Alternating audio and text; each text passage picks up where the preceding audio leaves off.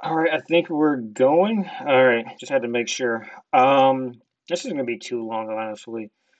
I don't got too much long in me. I just pause. I just kind of want to talk about what I see, man. That's all I can do. I don't want to make this too long. I just want to ramble a little bit. Uh, I guess we'll start with the defense first. What is that noise?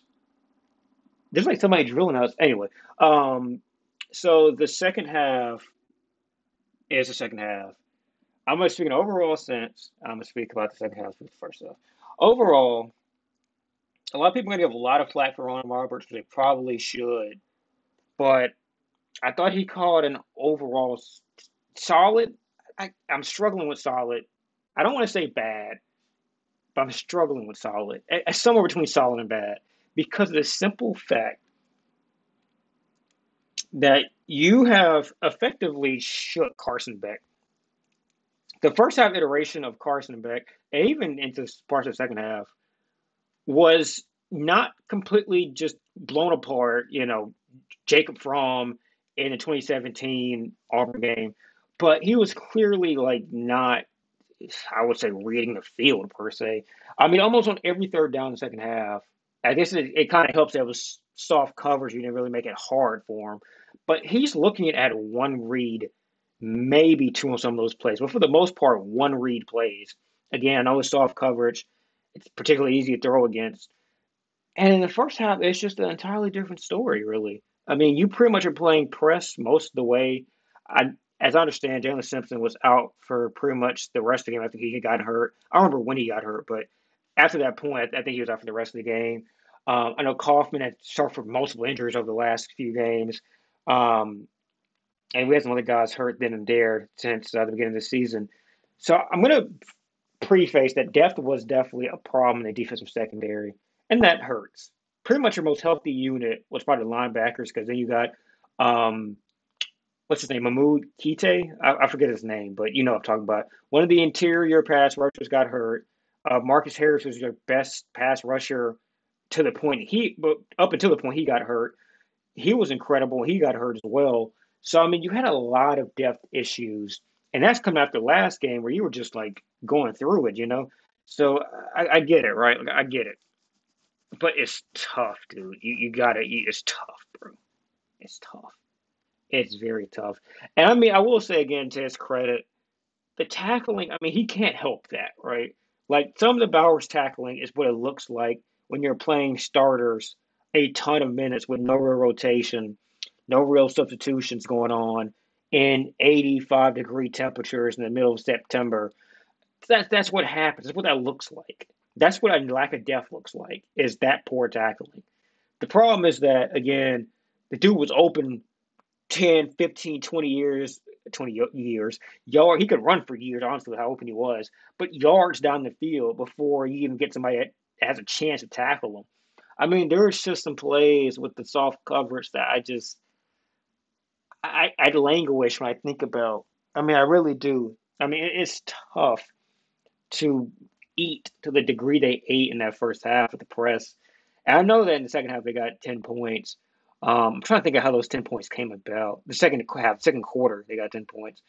I don't remember, honestly, to tell you the truth, how that broke down.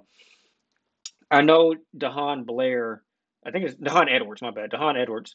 Um, he got two touchdowns, the second of which was probably the most beat up. I thought defense looked all day. That was in the third quarter where they had tied it up off that run. They made it 17-7. That was probably the roughest drive they had. They just got pretty much like beat up. And it was at the 2 yard. That was the one where it got to it was a beautiful kick. The returner had muffed it, and then it kind of wound or he got it, recovered it barely out of bounds at like their 2 yard line. That was a 98 yard. They drove down the field pretty easily. I mean, there was a few third downs that they converted, I believe two of them. And I think one was to Bowers. One was to Bowers, and one was Beck had pressure in his face, and he had a crosser that was in zone coverage. Almost all of his coverage or all of his completions in the second half, especially in the third down, I believe, were against zone coverage. It was just tough, dude. I mean, it was either zone coverage or just soft press a lot or soft man a lot of the way. it's such a tough way to lose a game, especially when like you pretty much didn't see them beat us over the top. I mean, I know Lad McConkey, that was what he did last time in the home game. I was there at that home game. He was just frying the shit out of some of our DBs. I think you need to at least see it once. Like, I mean, they don't have the Adonai Mitchell. Lad just came off an injury. They don't have the same speed upside that they had in 2021 or 2022. I think you just need to see it, right? I think you just need to see that. And there was also some catches that Bowers made that were just fucking crazy on what am I looking at? Conversion type situations, like multiple one hand catches on the penultimate touchdown drive, but or the actual ultimate. Wait, no, the one where he's making those one hand catches. I think that was on the last Edwards touchdown drive. I want to say, and then the 40-yard when it basically was a dagger. He went off on both of those drives. Honestly, he's fucking eviscerated us on both of those drives. So I think it's really where the game kind of begins and ends at. I thought the run defense was fine outside of Edwards getting going on the first touchdown drive he had. I don't remember that like all the because that was like in the first half, but I thought there was a pretty healthy amount of run on that, and then there was some running on the last touchdown drive he had. Outside of that, they had the run like stymied. Like they did a hell of a job. They did a great job, I thought, of not overplaying pass rush lanes. They did a hell of a job kind of going out wide because Georgia did a healthy amount of sweeps that went nowhere or only got 2 yards, maybe 2 or 3 yards because of just the way our guys, I guess, kind of, fanned out, which is that's a negative connotation of that phrase nowadays. But they fanned out wide and did a good job of playing contained, I thought. Our DBs really did a great job, especially early in the game of tackling. As the game kind of progressed, their tackling on run stuffs were fine, but the pass tackling was obviously not exactly what we wanted. I thought Larry Nance did a decent job. I thought Asante did a good job too. I don't remember much of Steiner, but I thought those two did a really good job as far as linebackers go. I thought it was I would say probably a B minus B effort by the defense. I can't give it an A because of the simple fact that if you go out there and you give up what was it probably like 25 of 32 from Carson Beck, maybe like 270 yards. You give up probably 150, 160. I think actually it's probably close to 200 to Bowers. I think actually I want to say it's probably close to 200 for Bowers, which that's not good, right? Like that's not great. It's not wonderful to give a 200 to one tight end who is a stellar receiving option, but again, a tight end and the day. And the thing is, you played him with DBs that did such a fucking sim job in pass coverage. That's what just sucks. Like there were so many pass breakups in that first half that you just to lose like that is tough. We have to eventually get to the other side of the ball, but I really want to give these guys props. Like I know I came off sounding negative, but they did such a hell of a job. So 23 or 33 for 313, 9.5 YPC or YPA, I guess. Bowers 8 of 157. Rosenberg Jackson had a pretty good catch too, as I recall. Past that point, I mean, you did a decent job, right? You didn't play lockdown coverage, but you did enough to win that game for what felt like three quarters, and unfortunately, a fourth quarter. I don't think you did a good enough effort whatsoever to win that game. And I guess we got to get to the point. We got to get to the offense. There's going to be some people that have very strong opinions one way or the other about this game. I don't know what to say, man. I really don't. I don't know what to say. They played a fantastic job about making it easy for Thorne, which is what Free said he would do all week. Try to make it easy for Thorne. Did he do it to a fault? I'll leave that to the discretion of the viewer. I can see either way. I mean, I can see either perspective, really. I really can. There were some times where I felt like you're committing to the run too much. There was a fourth and a foot where they kicked it off. They didn't want to go for it because it was like about in their own 30 or 35. They kicked it off, and Georgia got a touchdown off of that. I get it, right? Like, there's things to question philosophically speaking. I felt like it didn't feel like a game that Auburn was interested in risking. Like, Auburn played that safe and still won, or won three quarters of football, give or take. I felt like maybe two. They won maybe two quarters of football roughly against a far better team at every at every assets. What am I trying to say there? At every point, that team is more talented. You can literally look at the breakdown. There's a breakdown on, I believe, Auburn 247. I want to say they like compares the two positions, the two position groups, or the groups of what am I doing? This position groups between the two teams. Georgia is more talented, and literally like in the sense that they have the most talented player in every position group. And in some position groups with the offensive line, they are literally 11 players deeper in terms of talent than we were. So you have pretty much two options when that's the situation presented ahead of you. You can just go balls to the wall, throw everything at the kitchen sink, throw everything, including the kitchen sink, and just go crazy. Or you can pretty much play defense first and basically try to assault the game away. And Auburn did the latter. And listen, if you get one or two plays differently, if you get one of those long touchdown drives from Georgia where three or four third down conversions fail, if you get the third down and one before the end of the half where they were basically in the red zone and just elected to go for it on fourth and one and didn't get it, if you get one or two more plays, that's the cops directing traffic. It's going to be a hell to get out of here, by the way. You might be able to watch this video right now while sitting in traffic, except the data in Auburn is fucking terrible downtown. Other than that, you'll be able to watch it. You won't be able to watch this motherfucker for 3 years if you had to load it on the coverage that's in downtown right now. But God, I mean, I can't even say he should have passed it more because the receivers fucking sucked. I don't mean to be rude to our players. I don't. I'm not trying to call out anybody, but Thorne threw some fucking gorgeous paws that were dropped. Guys didn't get in position physically to at least make a play on the ball. I mean, even the last play where it wasn't a good ball by Thorne, the receiver fucking crumbled. Like, he sat in position. It was a not good pass, but it was above him. I mean, it's one of you could jump up and get it, and he fucking crumbled. Malachi Starks played the ball better than whoever the receiver was. What the fuck?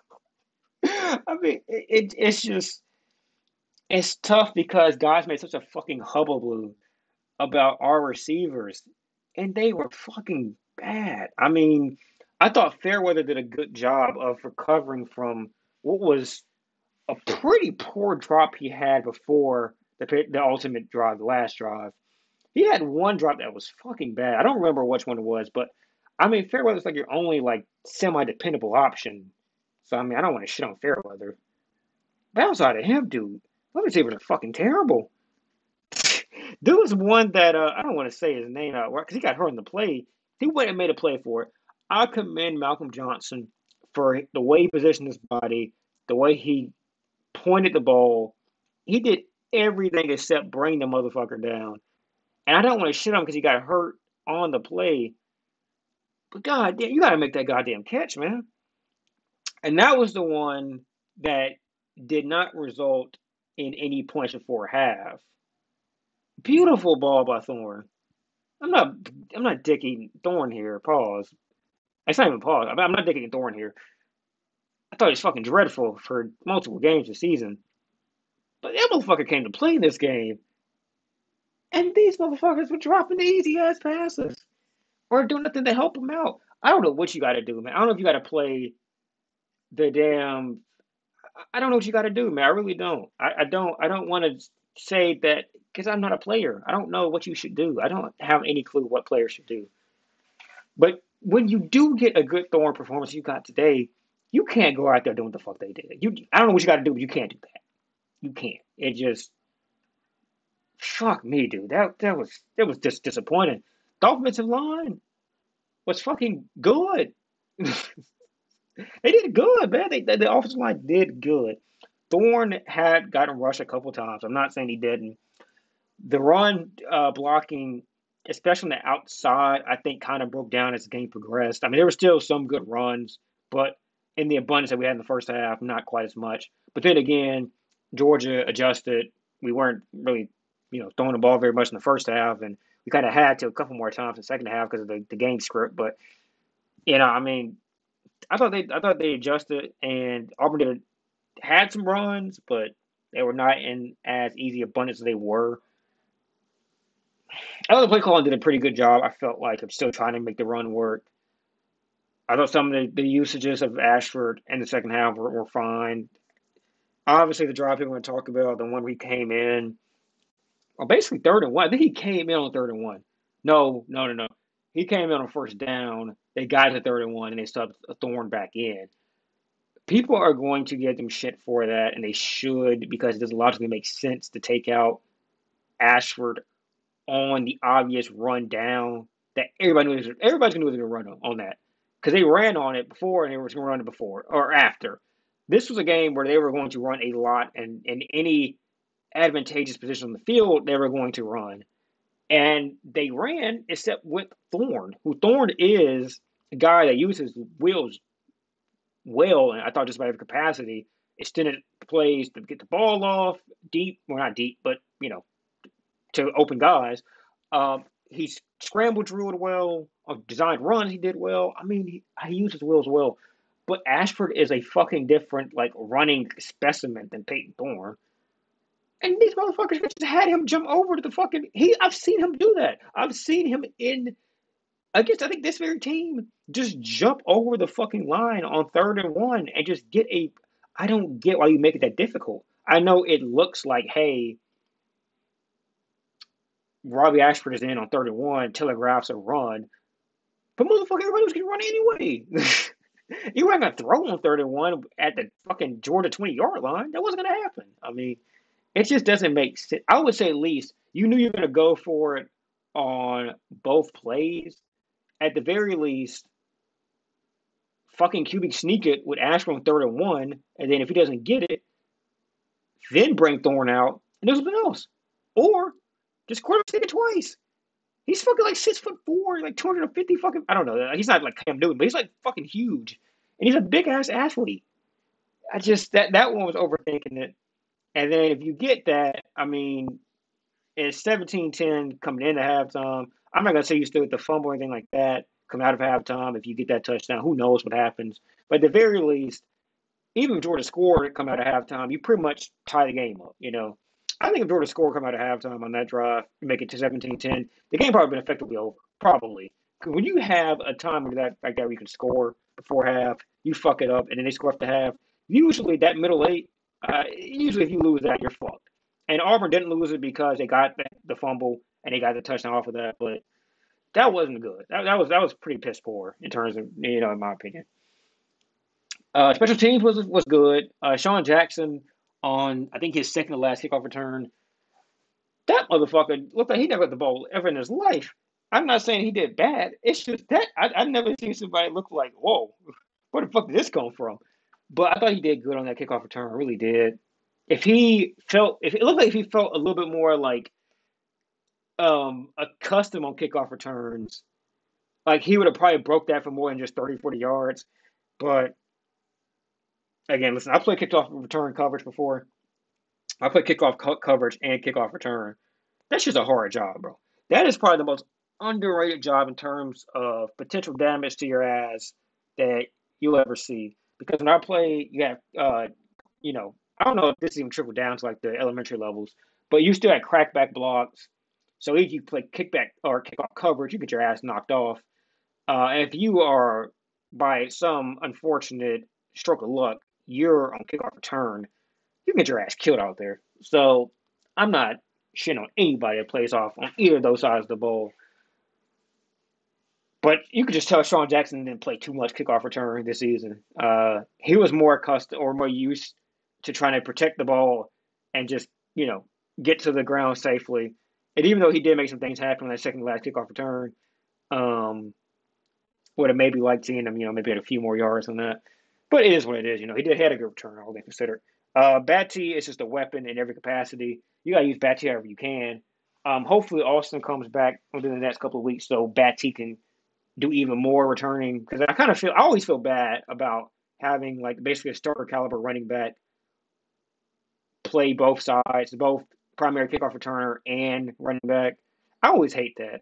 We did that with Carry a little bit. We did that with a few guys throughout time. I always hate doing that, because they'd have a long return, which he'd had, and he came back in on first down. It was the running back. It's like I always hate doing that because you don't catch your breath, and you basically like whatever run you do on first down with that running back is gonna be a fucking waste of a play. Basically, he's gonna be tired as hell.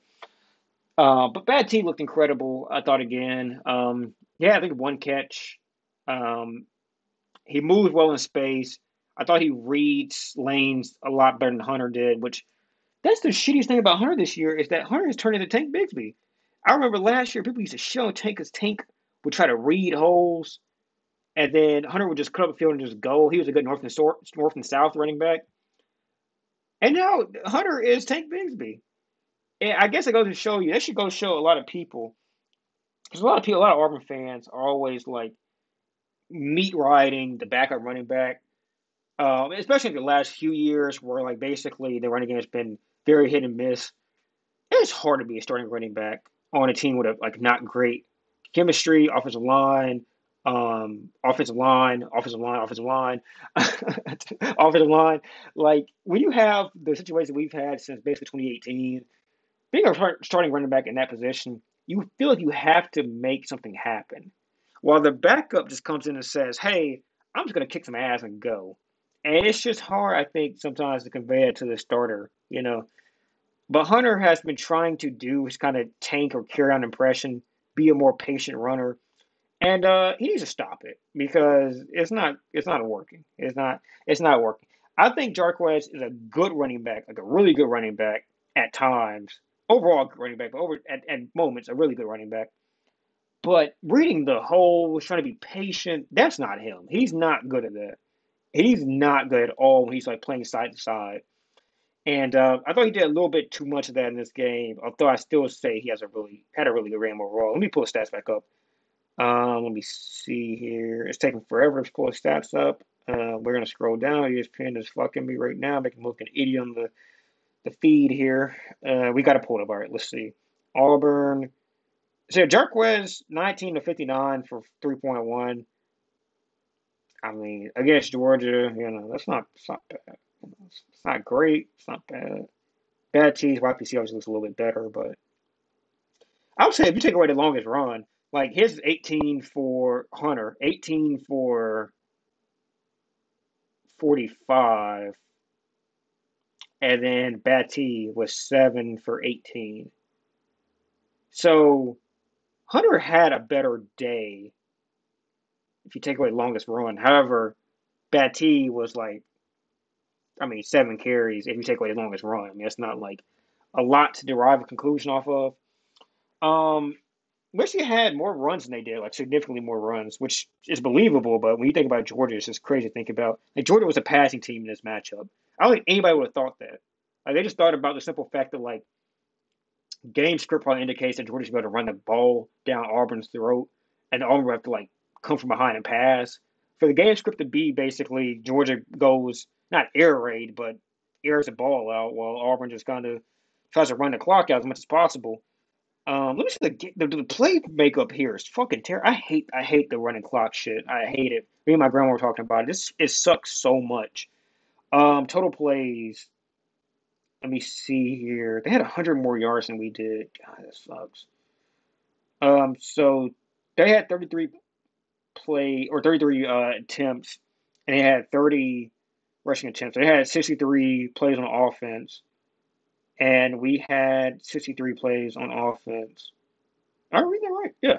They had 33 and 30. We had 20 and 43. So we had exactly, and the time possession standard is the exact same. They had 29 51. We were 30 minutes and 9 seconds. So Denver the exact same time of possession. This was a very even game.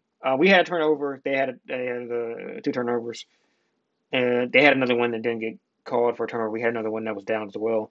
But it was a very, very equal game. I felt like I mean, the score would probably indicate that to you. Like somebody had to win, somebody had to lose. Our third down efficiency was probably the biggest hole. I mean, we were literally facing, I think, at points. I think we were like 7 yards to go for the first down on third down, and then we went at three. We went 1 of 3 on fourth down, which was not great, obviously. So I think that's probably the biggest difference. I mean, the biggest difference is either Brock Bowers being played with soft coverage or us doing nothing on early downs and having to make miracles happen. You can choose either one you want to pick, but I thought overall I'd give the offensive play calling and play designing because the play designs I thought were pretty good. Sometimes the calling was not the best, but the designs I thought were pretty solid. I'd give the offense a minus considering what we had to work with. I'd give the defense a B minus. Special teams probably a B plus, something like that, maybe a B plus, maybe an A minus too. Overall, I'd say it's a B plus day.